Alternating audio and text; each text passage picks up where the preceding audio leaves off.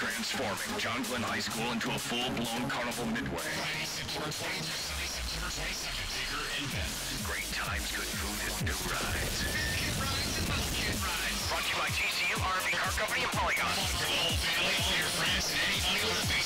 Halloween Fest at John Glenn High School. Tell everybody they're invited, because they are.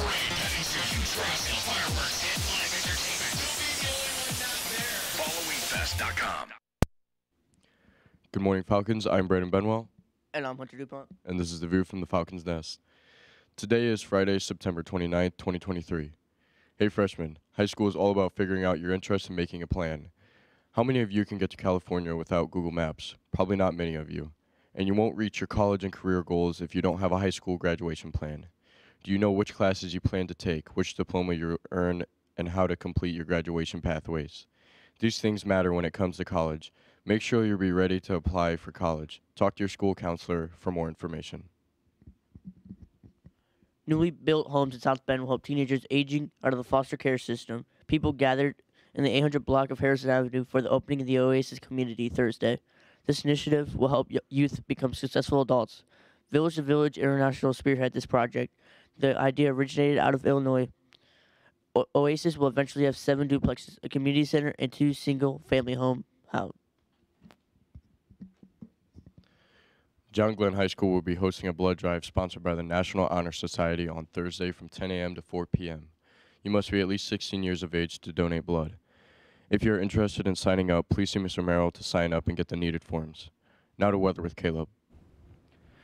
So for weather today, it's going to be, well, it's going to be kind of foggy, but it's still going to have some sun to it.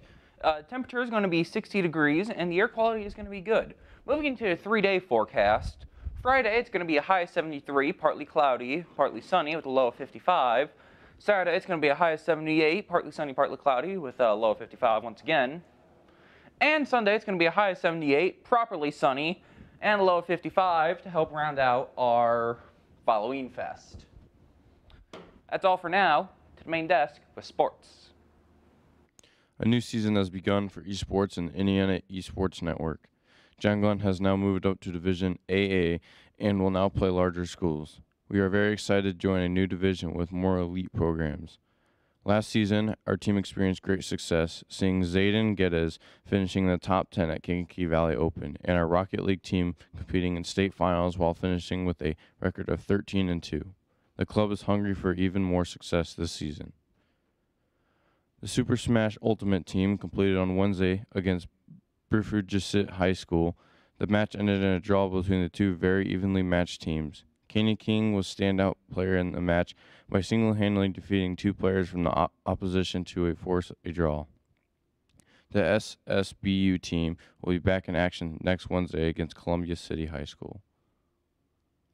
The JG Rocket League team squared off against East Chicago Central High School on Thursday night. This team has a much different look this season as they have replaced 4 out of the 5 members.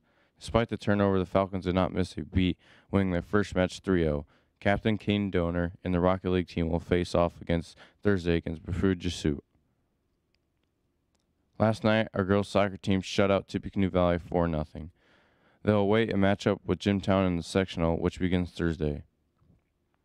Our co-ed cross-country teams will be in action tomorrow at Oxbow. The meet starts at 9 a.m. Our volleyball teams will be competing against New Prairie and LaPorte.